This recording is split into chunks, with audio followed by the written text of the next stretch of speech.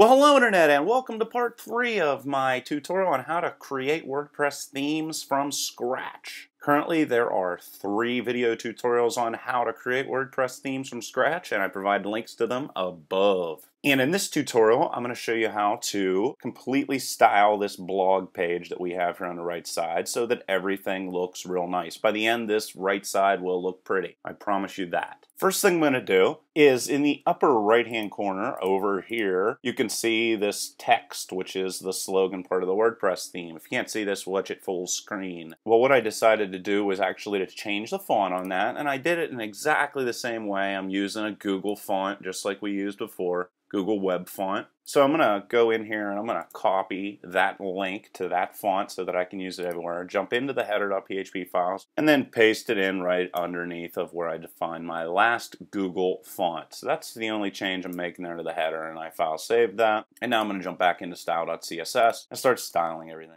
Okay, so what we're going to do here first is just by looking at what's on the right side of the screen, I'm going to put everything into position. Well, first thing I'm going to do is come down to blog slogan. Since I just changed that font, I have to go into my CSS code, and it surrounds this blog slogan in the upper right hand corner. Paste this inside of here, and I'm just going to change the name of the font to my Chroma, or however you pronounce that, and then file save it. Alright, if we reload it, you can see that that font just changed, okay, but it looks absolutely ridiculous being left aligned, so we definitely want to change that. So what I'm going to do is just come in here and just go text align and change it to text align right. Reload. And there you go. It looks a lot better now. Okay, so pretty much everything else there looks about right, and I see no reason to really change anything else there. So let's just move on. If we come down here to the search box, also everything looks pretty good. Of course, we're going to have to test this on Internet Explorer later on to see if that gets messed up, but as it is right now, it looks pretty nice. Then on top of that, the person I was doing this website for decided they wanted this swirl inside of here. So I'm going to try to fix that, even though I don't particularly like the way it looks. And it's surrounded by an ID because there's only one swirl. So I'm just going to position it in here so that it looks a little bit better. I'm going to say I want to position it relative to where it is.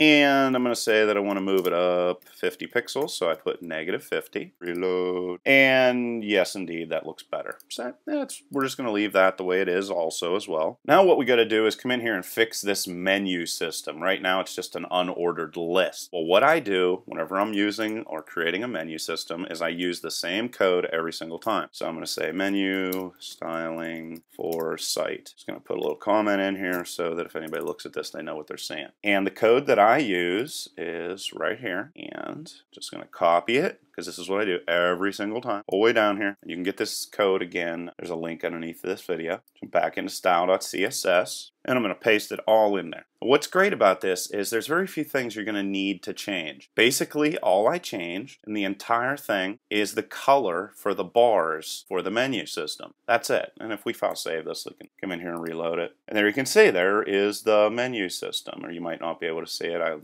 zoom in here. There's a menu system. It's all done and it's working, and it's a WordPress menu system, so you know it's going to work properly on any website. So that's cool. One thing I'm noticing here though is my search box just fell down, so let's jump over here, search box, and let's move it up a little bit. Let's say we want to take it up 95 pixels. And there you go, search box is fixed. So let's get back to this menu system. What did I basically do here? Well, down in the footer section, which from before, it has a gradient. Well, I decided to use the same gradient in my menu system. So basically all I had to do was scroll the whole way down after I copy and pasted that code, was I scrolled the whole way down here to this background area. And I just copied all of this. For this is for the gradient for the footer. And then I came back up into this and pasted that inside, that color change. And that's pretty much all I do whenever I'm making these sites. And then I take whatever color, so like here I have this color defined. Well, if I'm putting in a border, I just copy and paste those color changes from menu system to menu system, and then hit file save, and that's it. And pretty much everything else that's defined inside of here, as you saw previously, the menu system in WordPress is always an unordered list. That's how it's done. Well, with the code that I'm using here, I don't need to change anything except for the background colors. That's it. So, and everything will just snap into place and work beautifully. So now that the menu system is all fixed up, and it's really that simple.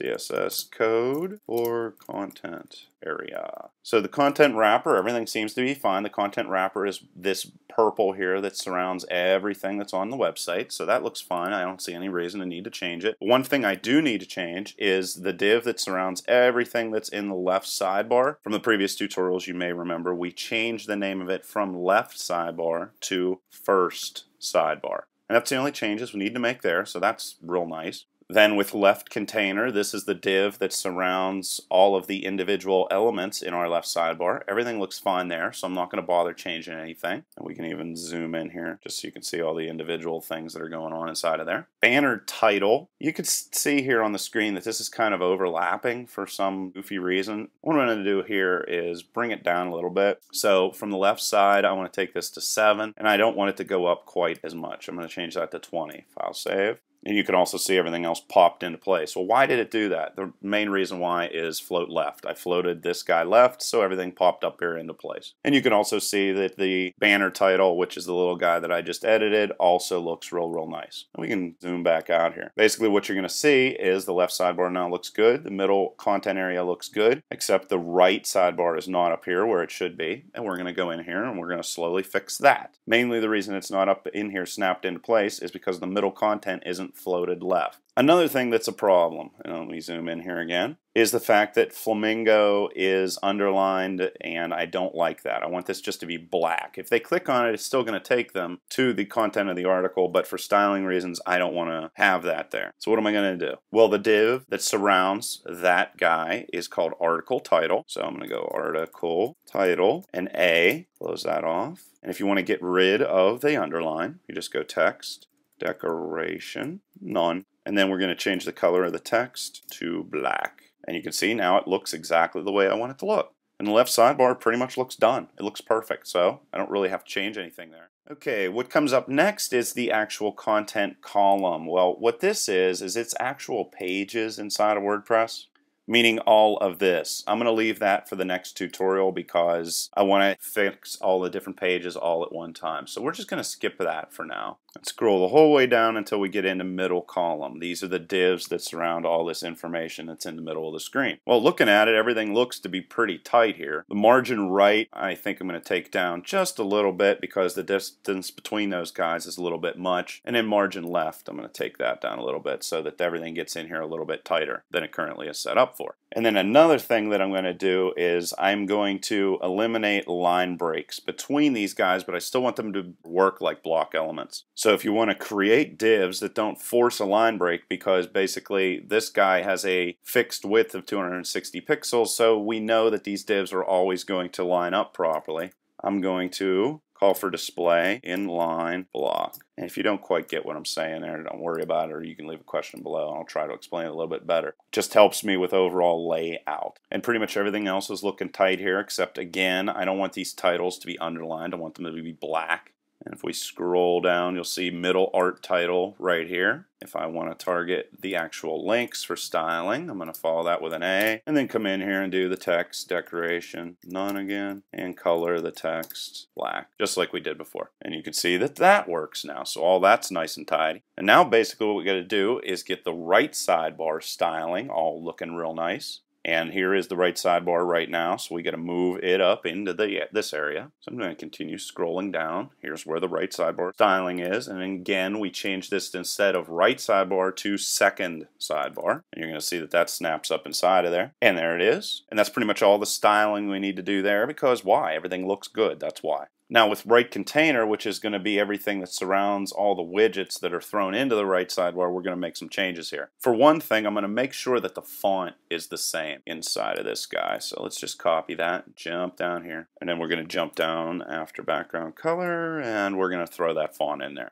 That's all, just a little bit of tidying up. Make sure everything looks good. Then on margin left, I'd like to get a little bit more room inside of there. Kind of cramped. So I'm just going to copy this and I'm going to change this to margin left so that everything lines up a little bit better. And I'm going to change this to 15 pixels. And I'd also like to add some padding on the left side of about 5 pixels. Again, this is all like sort of looking at what you got and seeing how you'd like it to change it. I do a lot of twiddling around with padding and changing of margins and things like that. And it's something that just kind of comes naturally after you make a couple web pages. Well, then what I want to do, if you see this right here, I'm going to actually zoom in on it. This looks really nasty. I mean, it's just doesn't look nice. So what I'm going to do is I'm going to change the bullets on this, get rid of them, and I'm going to add some nice styling to this page so that everything looks a little bit nicer. I also know that I don't need this ebook thing here because I got rid of that in the last tutorial, so that's gone. And the same thing is going to be true for the affiliate container because I got rid of that in the last tutorial. So let's get rid of those two things. So now I'm going to create a brand new set of styling that's going to work for all of the widgets. Well, if you want to do that inside of WordPress, you're going to do the same thing again every single time. You're going to get the name of whatever the div is that surrounds all of your widgets, which is going to be right container. We defined that in the last tutorial. And then you're going to make specific styling changes to unordered lists because that's how everything is set up inside of WordPress in regards to widgets. So you're going to make changes to unordered lists and individual list items. And then we're going to make also changes to list items that are links so that they look nicer. And then on top of that, we're going to make changes to list items in general. And this is the way you're always going to do this. You're going to make these 3 changes.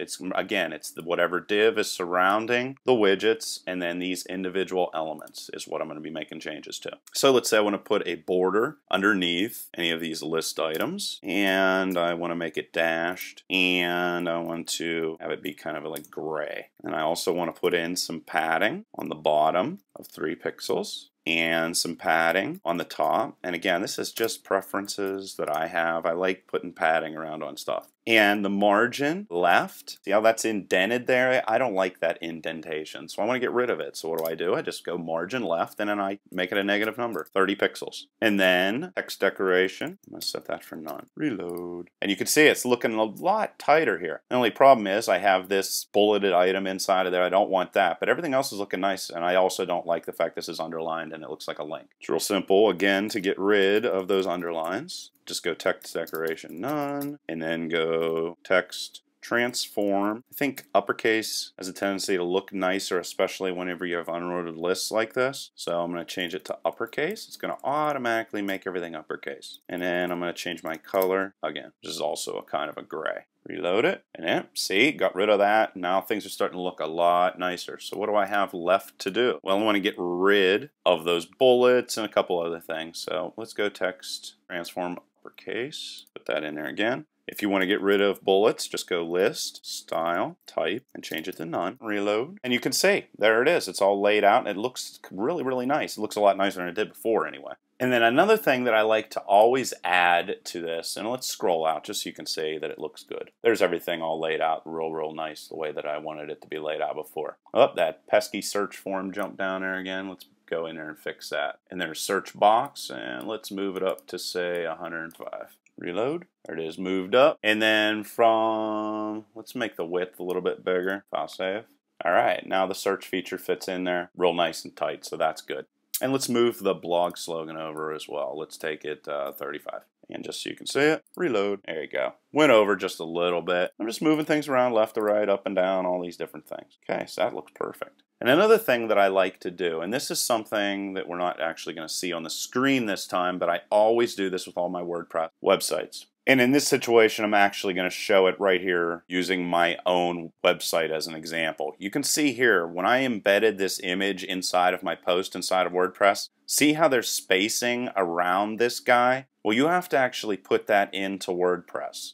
And I'm going to show you how to do that. This is, again, like copy and paste code that should always be in CSS files inside of WordPress. And it's real simple to do. All you're going to do is go image and centered. And basically what we're going to do is we're going to define exactly what happens when somebody uses different alignments inside of WordPress. So we're going to define what exactly does it mean for an image to be aligned in the center or aligned right inside of WordPress so that things look the way that we want them to look. Then I'm going to copy that. All right, so for alignment center, I've worked this out on my own. You're going to always want to display things as a block format, and you want it to be displayed margin left, auto. So this is always going to fix up a lot of problems. And margin right, auto, which is centered. But WordPress messes these things up sometimes, so that's why I come in here and I always make sure I do it. And then I'm going to copy that, and I'm going to jump down here and paste the exact same thing in for alignment center. And then image align right. What we're going to do is put some padding inside of this. So I'm going to go padding all around the whole entire thing of 4 pixels. And I'm also going to put a margin around everything. So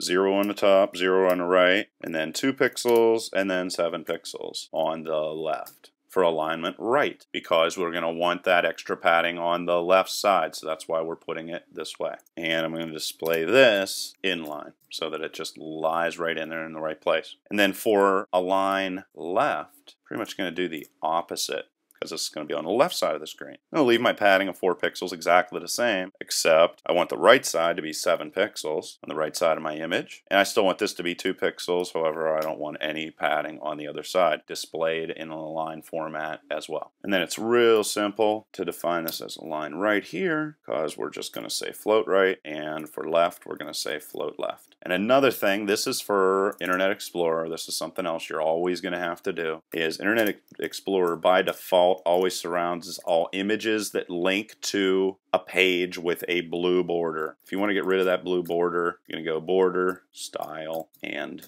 none. Just like I promised, the blog is properly set up, plus you learned a couple other little neat tricks. These are definitely, if you're going to make WordPress themes, these are definitely things that are going to come up. You're going to be like, oh, how do I properly style images inside of posts? And then in the upcoming parts, whenever I make this whole entire thing work, well, if we click on archive here, I'm going to fix all of this. Actually, in the next tutorial, I'm going to fix the archive page across the entire site. Leave any questions or comments below. Otherwise, till next time.